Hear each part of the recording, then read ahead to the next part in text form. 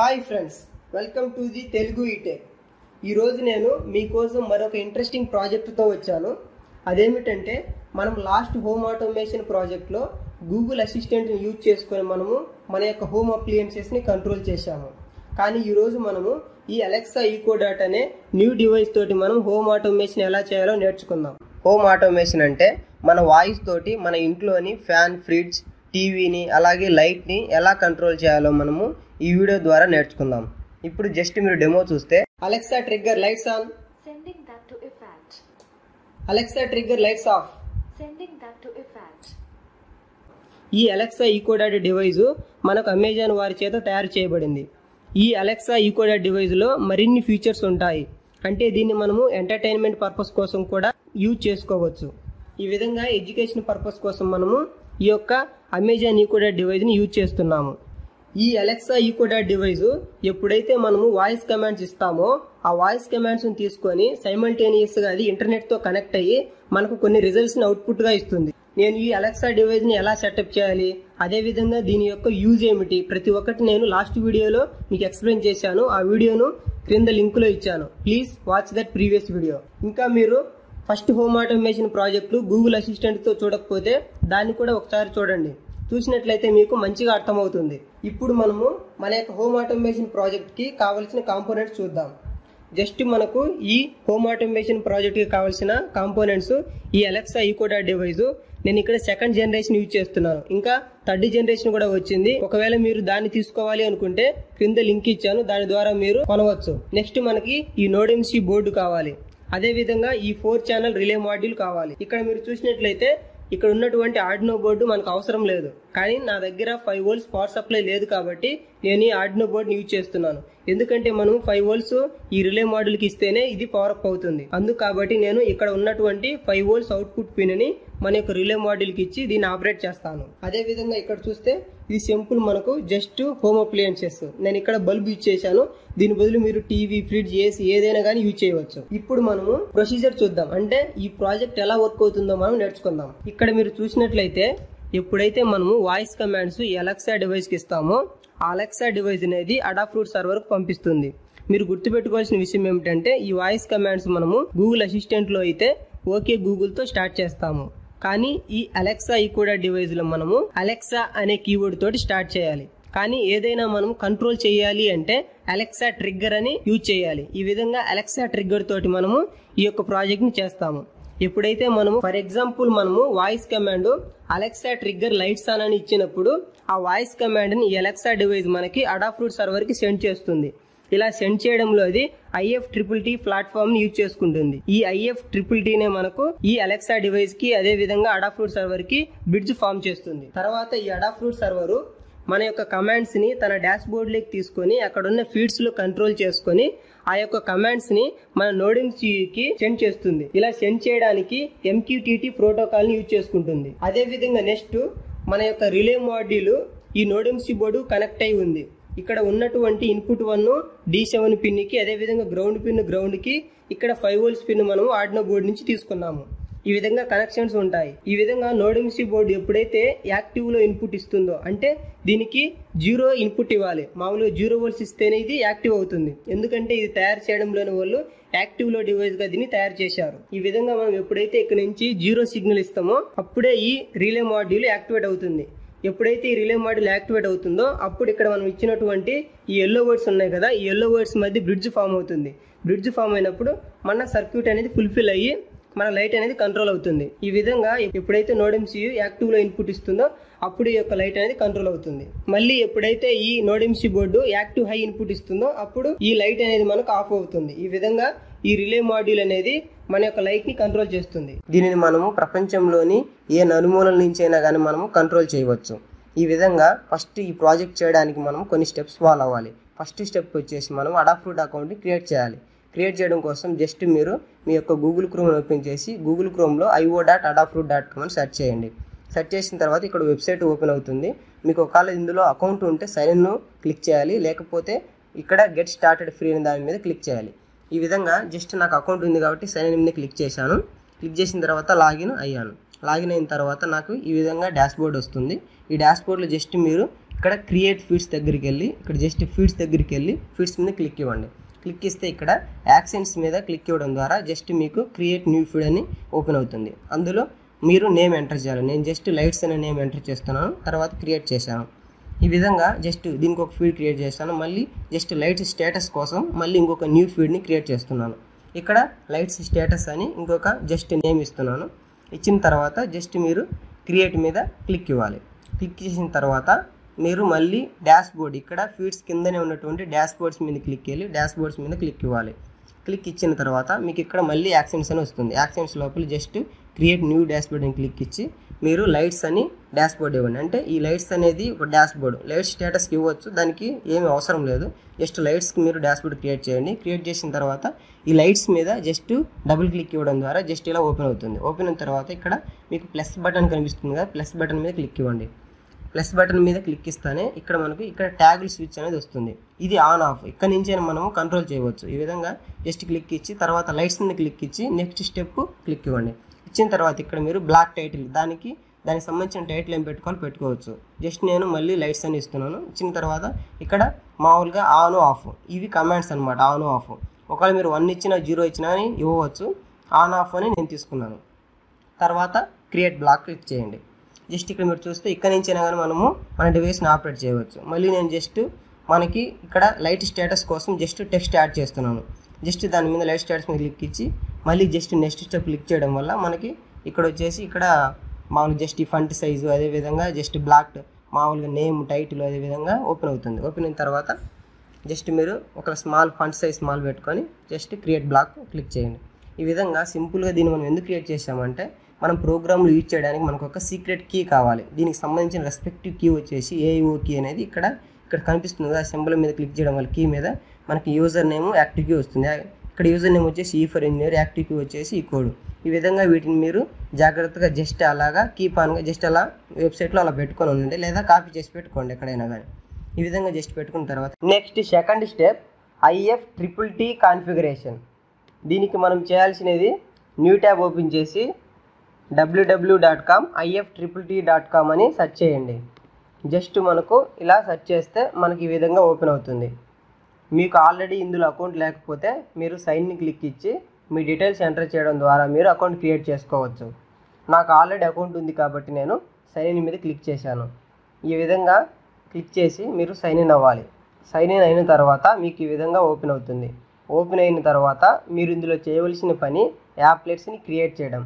ఈ యాప్లెట్స్ ఎందుకంటే మనం ఏదైనా వాయిస్ కమాండ్ ఇచ్చినప్పుడు, అంటే ఇప్పుడు మనము ఫర్ ఎగ్జాంపుల్ లైట్స్ అని ఇస్తే ఆ కమాండ్ తీసుకువెళ్ళి మనకు ఫీడ్స్ లోపల ఇక్కడ వచ్చేసి మనకు ఫీడ్స్ చూస్తే ఈ డాష్ బోర్డ్లో ఇక్కడ మనకి లైట్స్ ఆన్ అని ఇస్తే ఇక్కడ ఆన్ అవ్వాలి, అదేవిధంగా ఆఫ్ అని ఇస్తే ఇక్కడ ఆఫ్ అవ్వాలి. ఈ విధంగా వాయిస్ కమాండ్స్ని మామూలుగా మన అడాఫ్రూట్ IOతో లింక్ చేయడానికి ఈ IFTTT మనకు యూజ్ అవుతుంది. అందుకు మీరు ఈ యాప్లెట్స్ని క్రియేట్ చేసుకోవాలి. ఫస్ట్ యాప్లెట్ వచ్చేసి మనము ఆన్ చేయడానికి మన లైట్స్ని ఆన్ చేయడానికి తయారు చేద్దాం. ఫస్ట్ ఇప్పుడు మీరు ఇక్కడ సెలెక్ట్ చేసుకోవాలి. ఏ విధంగా అంటే న్యూ యాప్లెట్ మీద క్లిక్ ఇచ్చిన తర్వాత మీకు ఈ విధంగా ఓపెన్ అవుతుంది. If plus this then that అని, అంటే ఈ ప్లస్ దిస్ సింబల్ అనేది ఎప్పుడైతే మనం ఏదైనా కమాండ్ ఈ విధంగా ఇచ్చినప్పుడు ఈ దట్ ప్లేస్లో ఏది జరగాలి అని మనకు ఇక్కడ తెలుపుతుంది. ఇప్పుడు మనం దిస్ ప్లేస్లో మనకు కావాల్సిన కమాండ్ ఇద్దాం. ఇక్కడ మీరు సెర్చ్ చేసుకోవాలి. ఫస్ట్ మనం ఎక్కడి నుంచి కమాండ్ ఇస్తున్నామంటే మన యొక్క అలెక్సా డివైస్ నుంచి కమాండ్ ఇస్తున్నాం. అందుకు ఇక్కడ నేను అలెక్సా అని సెర్చ్ చేస్తున్నా. సెర్చ్ చేస్తే మనకి ఇక్కడ అమెజాన్ అలెక్సా అని వస్తుంది. దీని మీద క్లిక్ ఇచ్చి సెలెక్ట్ చేసుకోండి. ఇక్కడ మనకు వచ్చేసి ట్రిగ్గర్ సెలెక్ట్ చేసుకోవాలంటే జస్ట్ మనం ఏదన్నా సింపుల్ ఫ్రేజ్ ఏదన్నా చెప్పామంటే, అంటే మనం ఇప్పుడు వాయిస్ ఇస్తున్నాం కాబట్టి ఇది సెలెక్ట్ చేసుకోండి. సెలెక్ట్ చేసుకొని మీరు ఏదైతే చెప్పాలనుకుంటున్నారో దాన్ని ఇక్కడ మీరు ఎంటర్ చేయాలి. నేను ఇప్పుడు లైట్స్ ఆన్ అని అలెక్సాకి మన వాయిస్ కమాండ్ ఇస్తున్నాం. జస్ట్ ఇక్కడ క్రియేట్ ట్రిగ్గర్ అని క్లిక్ చేయండి.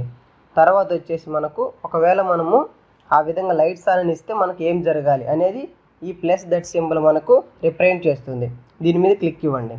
క్లిక్ ఇచ్చిన తర్వాత మనకి ఇక్కడ వచ్చేసి ఇప్పుడు అడాఫ్రూట్ సెలెక్ట్ చేసుకోవాలి. మనకి ఇక్కడ అడాఫ్రూట్ సర్వర్ మనం యూజ్ చేసాం కాబట్టి అడాఫ్రూట్ సెలెక్ట్ చేసుకున్నాను. సెలెక్ట్ చేసుకొని ఇక్కడ మళ్ళీ send data to Adafruit IO మీద క్లిక్ ఇవ్వండి. క్లిక్ ఇస్తే మనకి ఈ విధంగా ఓపెన్ అవుతుంది.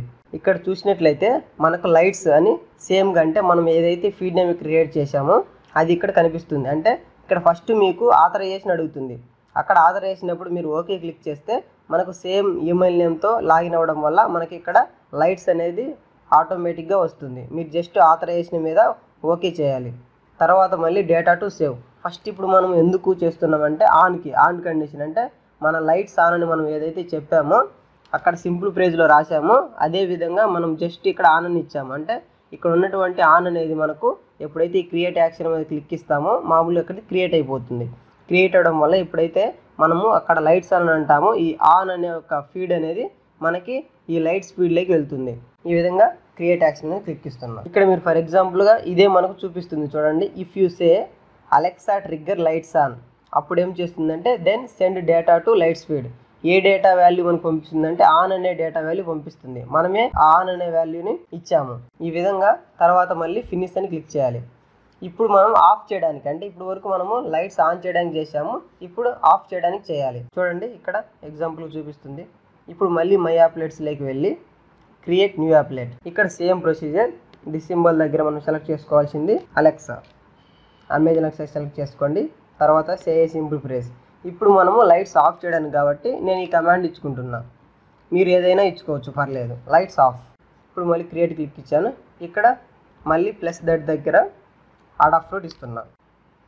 ఇక్కడ just send data to adapt అయ్యో. మళ్ళీ ఇక్కడ వచ్చేసి ఫీడ్ నేమ్ సేమ్. ఇక్కడ ఇప్పుడు మనం ఆఫ్ అని టైప్ చేస్తున్నా. ఈ విధంగా మీరు ఇవ్వడం వల్ల ఏమవుతుందంటే జస్ట్ సింపుల్గా మనకి ఎప్పుడైతే మనము ఆ కమాండ్ లైట్స్ ఆఫ్ అని ఇస్తామో ఈ ఆఫ్ వాల్యూ మన యొక్క లైట్ స్పీడ్లోకి వెళ్తుంది.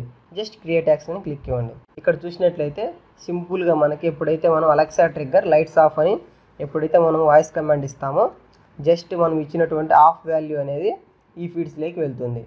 ఈ విధంగా ఈ IFTT ఈ అడాప్ట్ సర్వర్స్ తోటి మనము ఈజీగా మన యొక్క హోమ్ ఆటోమేషన్ అనేది చేయవచ్చు. తర్వాత ప్రొసీజర్, ఇవి 2 ప్రొసీజర్లు అయిపోయిన తర్వాత మనము ప్రోగ్రామింగ్ పార్ట్లోకి వెళ్దాము. థర్డ్ స్టెప్, ప్రోగ్రామింగ్ సెక్షన్లోకి వెళ్ళే ముందు వీడియో క్రింద ఇచ్చిన లింక్ ఓపెన్ చేసి ఆర్డినో IDE ప్రోగ్రామ్ని కాపీ చేసుకోండి. కాపీ చేసుకున్న ప్రోగ్రామ్ని జస్ట్ మన ఆర్డినో IDEలో పేస్ట్ చేయండి. ఇప్పుడు నేను ప్రోగ్రామ్ని ఆర్డినో IDE ద్వారా ఓపెన్ చేశాను.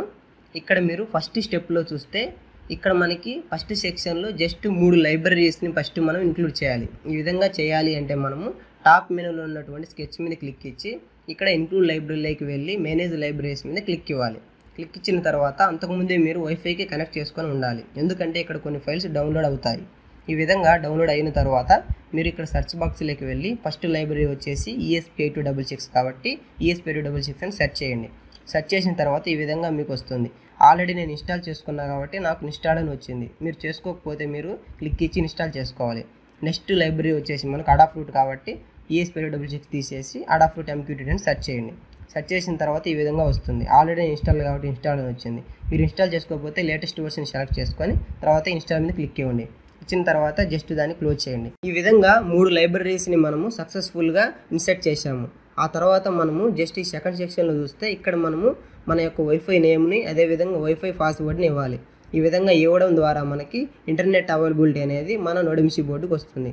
ఈ విధంగా నేను నా యొక్క క్రెడెన్షియల్స్ని ఇచ్చాను. ఇక్కడ మనము 3వ సెక్షన్లో చూస్తే ఇవి వచ్చేసి అడాప్ట్ క్రెడెన్షియల్స్. అడాప్ట్ సర్వర్లో మనము ఆల్రెడీ ఈ AIO యూజర్ నేమ్ని AIO కీని ఫస్ట్ స్టెప్లోనే జనరేట్ చేసాం కాబట్టి మీరు జస్ట్ సింపుల్గా క్రోమ్ని జస్ట్ ఓపెన్ చేసి అందులో అడాప్ట్ అకౌంట్లో మీ ఫీడ్ సెక్షన్లో జస్ట్ మీరు ఇక్కడ కీ సింబల్ కనిపిస్తుంది కదా, ఇక్కడ కనిపిస్తున్న ఈ కీ సింబల్ మీద క్లిక్ ఇవ్వాలి. ఈ కీ సింబల్ మీద క్లిక్ ఇవ్వడం ద్వారా జస్ట్ మీకు జనరేట్ అయిన యూజర్ నేమ్ యాక్టివ్ కీ కనిపిస్తుంది. ఇక్కడ యూజర్ నేమ్ని కాపీ చేసుకోండి. కాపీ చేసుకున్న దాన్ని జస్ట్ మీ ప్రోగ్రాంలో పేస్ట్ చేయాలి. అదేవిధంగా AIO కీని కూడా మనము కాపీ చేసుకోవాలి. కాపీ చేసుకున్న దాన్ని జస్ట్ ఇక్కడ పేస్ట్ చేయాలి. ఈ విధంగా జస్ట్ మనం అన్ని క్రెడెన్షియల్స్ ఇచ్చాము. ఇక్కడ జస్ట్ మనం D7 పిన్కి అసైన్ చేస్తున్నాం LED లైట్ అనేది. ఈ విధంగా ఇక్కడ మీరు వైఫై క్లయింట్ ఈ విధంగా ఉంది కదా, ఈ విధంగా MQTT అనేది మనకు 2 ప్రోటోకాల్స్ తోటి వర్క్ అవుతుంది. ఒకటి సబ్స్క్రైబ్, రెండోది పబ్లిష్. ఈ విధంగా 2 ప్రోటోకాల్స్ తోటి మనకు జస్ట్ ఈ MQTT ప్రోటోకాల్ అనేది ఏదైనా అంటే లైట్స్ నుంచి జస్ట్ మనకి ఏదైతే డేటా ఆన్ ఇస్తున్నామో ఆఫ్ ఇస్తున్నామో దాన్ని లైట్స్ వేరియబుల్లోకి తీసుకుంటుంది. అదేవిధంగా లైట్ స్టేటస్ ఆన్లో ఉంది ఆఫ్లో ఉంది టెక్స్ట్ అని ఇచ్చాం కదా ఫీడ్, అదేవిధంగా ఈ లైట్ స్టేటస్లోకి తీసుకుంటుంది. ఇక్కడ లైట్ స్టేటస్ అనే నేమ్స్ అనేటివి మనము ఫీడ్స్లో అంటే మనం అడాప్ట్ అకౌంట్ సర్వర్లో జస్ట్ మనం క్రియేట్ చేసుకునేటప్పుడు లైట్స్ అదేవిధంగా లైట్ స్టేటస్ అని ఇచ్చాము కాబట్టి అవే నేమ్స్ సేమ్ లైట్ స్టేటస్ మాత్రమే ఇక్కడ యూజ్ చేయాలి. ఇంకా వేరే నేమ్స్ యూజ్ చేయకూడదు, ఎందుకంటే అక్కడి నుంచి ఆ ఫీడ్స్ నుంచి అవి తీసుకుంటున్నాయి. ఇక్కడ మీరు గమనించినట్లయితే MQTT ఎఫ్ లైట్ అని ఉంది కదా, ఇక్కడ ఎఫ్ అంటే ఫీడ్ అని, లైట్స్ అనేది మన ఫీడ్స్ నేమ్. ఈ విధంగా జస్ట్ ఈ నేమ్సే మనం ఇవ్వాలి. ఈ మీరు గుర్తుపెట్టుకోవాల్సిన విషయం ఏమిటంటే ఇక్కడ ఉండే నేమ్సే అక్కడ ఉండాలి, అక్కడ ఉండే నేమ్స్ ఇక్కడ ఉండాలి. మనము జస్ట్ ఇప్పుడు ఇంకొక స్టెప్ చూసామంటే ఇక్కడ వైడ్ సెటప్ అని ఉంది కదా కింద స్టెప్. ఈ వైడ్ సెటప్లో జస్ట్ మనము ఏం చేస్తున్నామంటే ఇక్కడ Wi-Fi.begin అని క్లిక్ ఇస్తున్నాం. Wi-Fi.begin అంటే ఇక్కడ మనకి ఇక్కడ వైఫై SSID అంటే మనం ఏదైతే SSID ఇస్తామో ఆ నేమ్ తోటి సెర్చ్ చేస్తుంది. ఒకవేళ అది ఫైండ్ అయితే మనం వైఫై పాస్వర్డ్ యూజ్ చేసుకొని కనెక్ట్ అవుతుంది. ఈ విధంగా కనెక్ట్ అయిన తర్వాత అది ఏం చేస్తుందంటే ఇక్కడ ఫీడ్స్ నుంచి డేటా తీసుకొని ఆన్ ఉందా ఆఫ్ ఉందా లేదా తీసుకెళ్ళి మన రిలే ఛానల్ని NodeMCU ద్వారా ఆపరేట్ చేయించి మన లైట్స్ని ఆన్ చేయడం ఆఫ్ చేయడం జరుగుతుంది. ఈ విధంగా ఒకసారి MQTT సర్వర్ అనేది కనెక్ట్ కాకపోతే ఒక 5 సెకండ్స్ వరకు వెయిట్ చేస్తుంది. ఈ విధంగా 5 సెకండ్స్ అయిపోయిన తర్వాత కూడా మనకి కనెక్ట్ కాకపోతే మన NodeMCU బోర్డుని ESP.reset అనే కమాండ్ ద్వారా రీసెట్ చేస్తుంది. ఈ విధంగా మళ్ళీ ప్రోగ్రామ్ అనేది ఫస్ట్ నుంచి రన్ అవుతుంది. ఈ విధంగా ప్రోగ్రామ్ అనేది చాలా సింపుల్. ఈ విధంగా అయిపోయిన తర్వాత మనం బోర్డ్ చెక్ చేసుకోవాలంటే మనము NodeMCU లైక్ వర్షన్ 1 ఉందా లేకపోతే ఆర్డినో బోర్డుని చెక్ చేసుకోవాలి. తర్వాత పోర్ట్ సెలెక్ట్ చేసుకోవాలి. ఇక్కడ మనకు COM6 పోర్ట్ అనేది సెలెక్ట్ చేసుకున్నాను, తర్వాత అప్లోడ్ చేశాను. జస్ట్ క్లిక్ ఇచ్చి అప్లోడ్ చేయండి.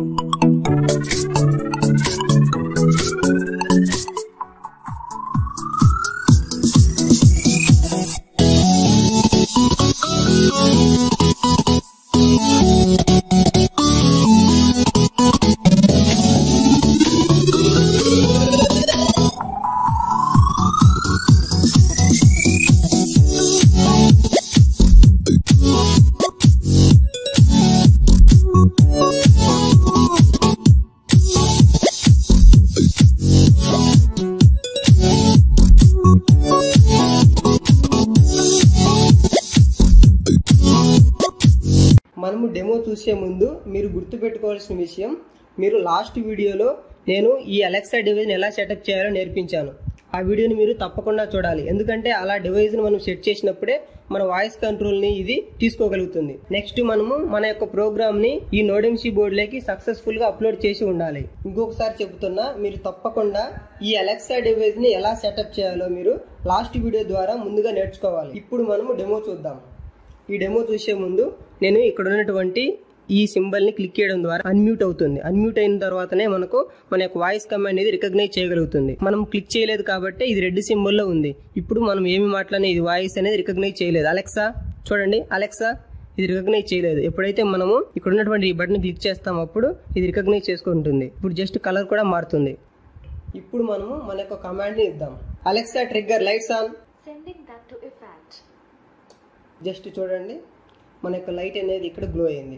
ఈ విధంగా జస్ట్ మనం సింపుల్గా కమాండ్ ఇస్తే కీవర్డ్ వచ్చేసి మనకు Alexa trigger. Alexa trigger lights off. ఈ విధంగా మనకు లైట్స్ అనేటివి కంట్రోల్ చేయవచ్చు. ఇక్కడ నేను సింగిల్ లైట్ యూజ్ చేశాను, ఇక్కడ సింగిల్ ఛానల్ యూజ్ చేసుకొని.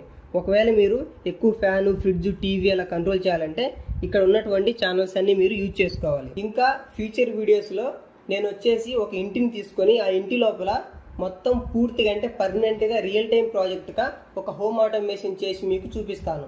ఆ వీడియో ద్వారా మీకు అన్ని డౌట్స్ క్లియర్ అవుతాయి. మీరు ఈ వీడియోను ఇంగ్లీష్లో చూడాలనుకుంటే వీడియో క్రింద ఉన్న లింక్ ఓపెన్ చేసి చూడవచ్చు. మాకు మీ వీడియోలు నచ్చినట్లయితే షేర్ చేయండి, సబ్స్క్రైబ్ చేయండి.